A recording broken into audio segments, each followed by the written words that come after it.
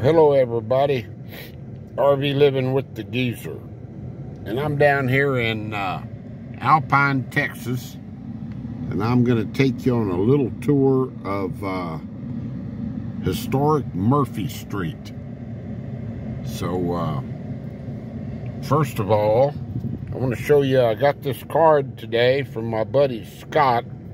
Scott's been a big supporter of this channel for quite a few months now, and probably over a year. He sent me an appreciation card for the videos I do, and said he wanted to send some appreciation for the driving videos, and he sent me an extremely nice gift. So thank you, Scott. I appreciate it, buddy. And it's also from his two little fur pals. Trying to do this with one hand. Let's see here. Brandy, Scott, Brandy, and Lily. Thank you, Scott. He goes up and spends his summers in good old Ruidoso right now. So he's way cooler than we are. Thanks a lot, Scott, man. Very timely gift. Yeah. So this isn't Murphy Street yet. We're gonna then one block over, and then I'll make the turn. This is the I believe they use this for soccer, Sol Ross, and it's their track. And here's the girls' softball stadium. Nothing fancy at all. And there's Sol Ross sitting up on the hill. And now we are on historic Murphy Street. Yeah, I hope I'm not going. Sun is more overhead, so we ought to be right. It's about 2:06. Let's see, here's the soccer field right here. This nice rock wall around it. There's the soccer field. That other was just a practice field. This is Jackson Stadium. This is where the Lobos play their football. See if we can peek in there. Yeah, it's a nice stadium. Yeah. They just moved up from Division III school, which means they didn't give athletic scholarships. They just moved up to Division II. So that's a big step up. They're gonna be playing some lot better competition, but they're gonna be able to have athletic scholarships. So any of you kids out there that are desiring to come to school at a great university, work on your athletics, whatever you specialize in, you may get a free ride out here at Sol Ross. Sure love to see one of my granddaughters or several of them come out here when the time is right. But anyway, here's Murphy Street, guys. And Alpine was called Murphyville to begin with. It was a railroad stop. When the railroad came through here, they formed a town for a railroad stop. So it was Murphyville for a while. I think it was like back in the 1850s. I'm not sure on the dates. I should have done some research, but being the geezer that I am, I didn't. So nothing new about that, huh? But Murphy Street evidently was one of the first streets put in. It runs right behind the railroad station and parallel with the tracks. And it's probably got some of the older businesses down here. So,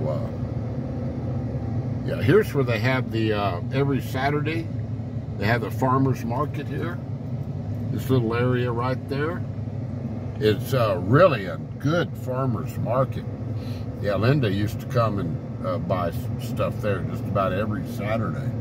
Really good produce and fresh eggs and This is the Hotel Ritchie right here, and a few years back they just renovated it.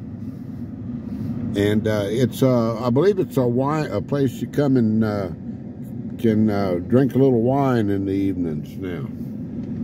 But they put a lot of work into that place.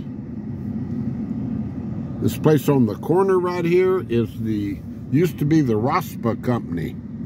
Right here, they had Raspa is snow cones in Spanish, and yeah, Calgeezer, that's an art studio. Look at these little businesses all in here. Here's another studio. See all the trucks and cars. People coming into town right now because for Viva Big Bend. The Bottle House, they're sitting out there. They got a food trailer right there, that old Airstream. Oh, Jamie Macon, we got a freight train sitting over here to my right. Yep, it stopped right at the depot over there. This is this big building here is the old wool and mohair building. When I first started living out here, I went to the cowboy church, used to be right inside there. Dirt floors, and now Morrison's bought it, and it's a, they use it as a, oh, come on, Geezer, storehouse, warehouse. Morrison's hardware. There you go. There you go, Jamie. There's the freight train. Yeah, I wanted to get a shot. Let me see if I can spin around. Let's see if I thought I could get a good shot of the rest of it is just residential down that way. It runs out west a ways. But that was the business part of, I wanted to get a shot of the back of the railroad depot because it's really, they got a beautiful depot here. And Alpine has a lot of murals. See this big old, this was a wool and mohair original buildings. Back when goats out here were a big deal.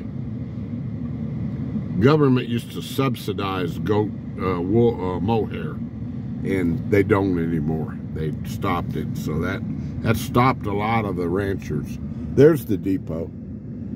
That's the back of the depot right there.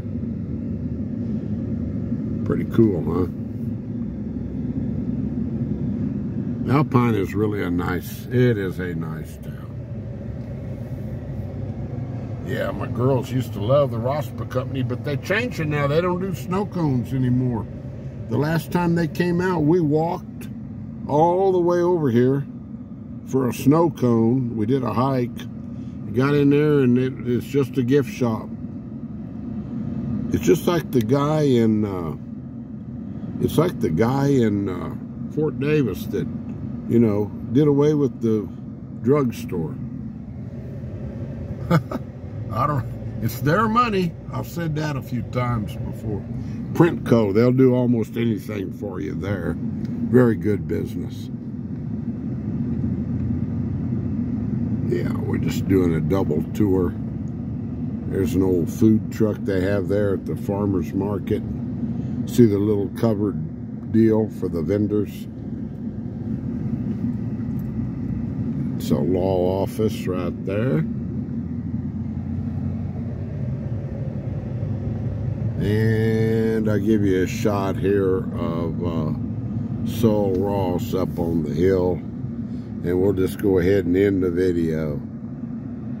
See Sol Ross up there? That's Hancock Hill right behind it. Sol Ross is a beautiful campus, guys. Absolutely gorgeous. I'll do a video up there soon. I want to do a video of the Big Bend Museum also. All right. Peace out, everybody. This is the Geezer from Alpine, Texas, saying keep your heads up and stay positive, stay blessed, and just have a good one. And thanks again, Scott, for the driving videos. You got several of them sponsored there, buddy. Thank you. Bye-bye, guys. Adios.